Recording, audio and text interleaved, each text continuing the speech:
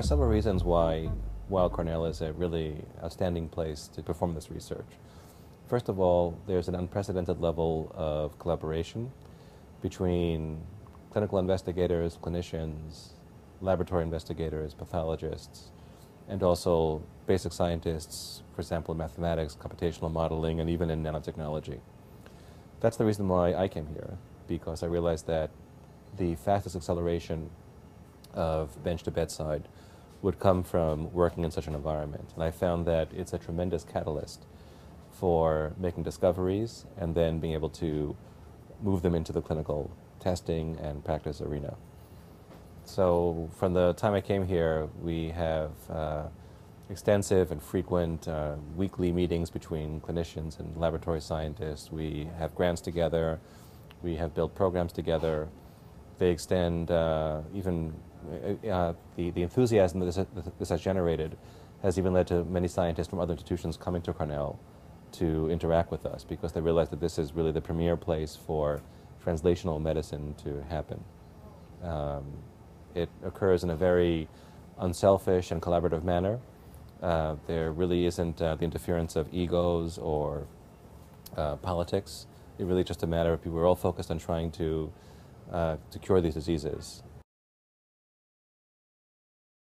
The barrier towards being able to effectively treat cancers has been lack of knowledge of the nuts and bolts that make cells tick. Up to now, really, our knowledge of how cells work has been incredibly superficial, and so the perceived slowness or difficulty in treating cancer has been really just because we don't even know how normal cells work. So in order to be able to more fundamentally and effectively figure out how to treat cancers, it's necessary to first understand in great detail how the actual molecular machines, what they look like even, and find out what do they even look like. If you don't even know what they look like, it's very hard to figure out how they work. You have to figure out if they have, certain machine parts are located in certain configurations. I guess you'd also consider the molecules that rule cancer cells and make them behave in a poor fashion as kind of like lock and key mechanisms in a way, because they're very intricately designed and very specific in how they work. So for us, the goal has been to visualize and characterize at the nuts and bolts level how these mechanisms work, how the machine parts fit together. If you know what gear fits into the next gear that's next to it for the whole machine to work, then you have a sense of how you might actually go in there and put a piece of chewing gum in the middle so the gears lock and the machine can't move forward. The pace of discovery has accelerated so much in cancer that even 5 years is a longer window than what's, now the translation is happening much faster than that. So, for example, just to cite one thing that we're very excited about, it was recently discovered that there is frequent mutation in the most common form of non-Hodgkin lymphoma in one of the machines that writes a certain epigenetic chemical modification. Within 1 year, drugs were already designed against this machine. And we've recently published a report a few months ago showing that if you inhibited this machine, that lymphoma cells die. The drugs have been developed rapidly by pharmaceutical companies, and we are already testing these in preclinical models of lymphoma, and they could be in clinical trials within 1 year or at the most 2 years. So you're talking about a 2-year between discovery and publication of the mutation and clinical trials at 2 to 3 years. And this is now becoming more and more typical. So the increasing technological power to design small molecules and to modify them chemically and to turn them around into treatments is accelerating greatly.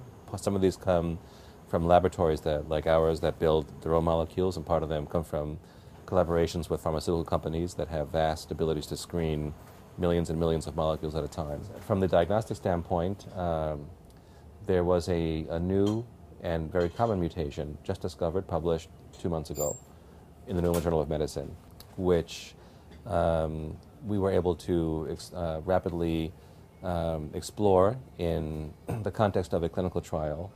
And 2 months after that, we already found that this particular mutation can tell you whether or not a patient should get one dose, a higher dose or a lower dose of chemotherapy. And so this mutation can be measured. We're now setting up to start measuring this routinely. And so here's an example of a mutation that went from being discovered to being clinically applicable in a matter of months. So things are really, things are changing. We're able to turn science into medicine much faster. It's a very exciting time to be doing this kind of research. On the one hand, proteins or molecules that control cell behavior have specific shapes, and they all fit together in certain ways. So if you can figure out how to build therapeutic molecules that fit into some of the contours and shapes that these cancer-causing factors have, then these different factors can no longer cooperate to make cells behave in a cancerous fashion. So the work that we do, on the one hand, is to characterize how these mechanisms fit together, and then develop molecules that can fit inside and block them from functioning as a machine. There are millions of gears. There are millions of them.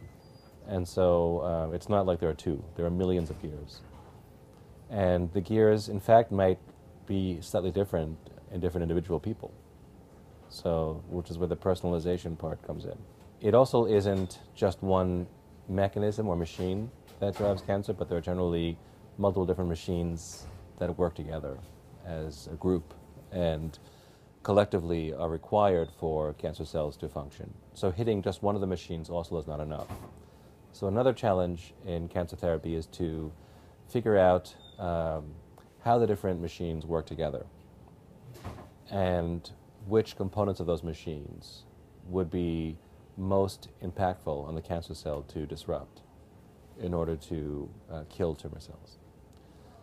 So some of the recent work that we published has been on using a combination of experimental methods and computational modeling and mathematical modeling to predict which machines work together, and then to use specific small molecules that disrupt those various machines at the same time to achieve maximal killing of tumor cells. And these are all things that are very specific to these mechanisms. They aren't chemotherapy or poisons that just kill cells. They just go in and disrupt these machines without affecting other cellular components. And so they are fairly innocuous to normal cells because normal cells aren't as dependent on these mechanisms as tumor cells are. And so you can combine them together, achieving very powerful anti-tumor effects, really with almost no effect on normal tissues. Another aspect to what we just talked about is trying to decode the instructions that govern tumor cells. So these are the instructions that actually direct cells towards making those molecular machines. They don't come out of nowhere. They have to be built by the cell. And they're built based on instructions. And the instructions are contained both inside of the DNA that cells have, but also in other parts of the cells that interact with DNA. And so collectively, these non-DNA instructions are called epigenetic instructions. We call them epi because they're outside of DNA, but they work in concert with the instructions that are in DNA. If you put together those two layers, these two compartments of what basically is the software that runs the cell, then you can learn a great deal about how individual cells from different people function. Now, an important concept in human biology is that obviously we're all different from each other. You can readily tell each person how they look just by looking at them. It doesn't require any special science. And just how we look very different from each other, how our cells function is equally different as how we look. It isn't like it's just the shape of our, the hair color or the eyes or the height or that differs. It's even more different inside the cells. And that obviously has a big impact on tumors because the tumors that arrive from each individual will behave according to those differences. They won't be necessarily all the same. They're called breast cancer maybe because they all arise from the tissue, from the breast tissue. But still, even that particular tissue or the blood, forming leukemia, each of those tissues functions with slightly different parameters in each individual. And once the tumor forms, of course, tumors acquire a whole bunch of errors in their genetic codes and also in their epigenetic codes. So then and those vary greatly from patient to patient. So what you end up having is a complex situation where the natural inter-individual variability plus the great variability that occurs when tumors form collectively lead to each patient's tumor behaving in a slightly different manner. So what we're striving to do is to decode in patients the genetic and epigenetic instructions so we can figure out how individual tumors are different from each other, and then use that information to guide diagnostics and therapeutic decisions. Because the number of data points that you capture per patient is in the millions or now even billions, we have been developing mathematical and computational tools to actually interpret those results and create models that explain the behavior of different patients' tumors. So by doing that, we, of course, that requires some time to build models on a very large scale, but we are looking at thousands of cancer patients to try and decode this information and come up with the rules that tell us how to personalize medicine to those individuals.